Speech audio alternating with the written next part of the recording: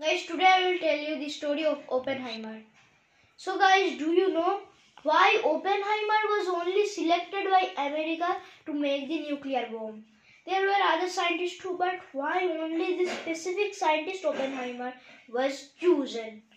So the story behind that is very intriguing.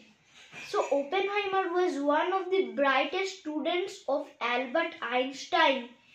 He had a great role play in Einstein's general theory of relativity.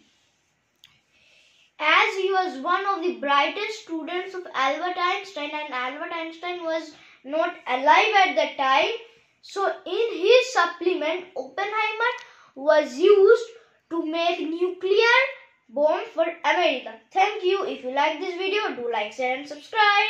Bye-bye.